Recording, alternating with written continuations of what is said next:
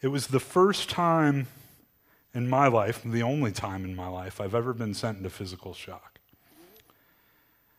That night was by far the hardest night of my life. And we've gone through tragedies since, but nothing will ever have the impact that night did. See, I'm thankful to have married right here in this room a woman who knows me far better than I know myself. And that night, a responding officer had asked if we wanted a chaplain to show up. And of course, I'm still holding on to control with everything I have. And I'm like, why would I need a chaplain? Like, I've got this.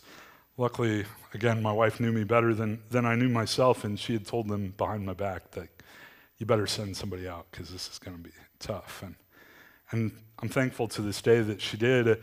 A pastor from our community at a small church near our house was able to respond that night and sit with us for hours. I remember being on the back balcony of our house that night talking till the almost daylight, and he still gave a sermon a few hours later, which was remarkable to know. I was able to go back later and watch it online, and that's just incredible in and of itself. But in that moment, in that conversation that night, I realized in no way, shape, or form was I in control.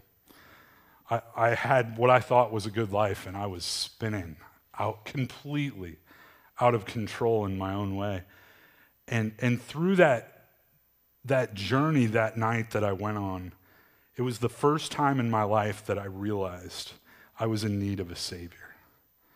I couldn't do it on my own. I couldn't save myself. I couldn't save Zach any longer.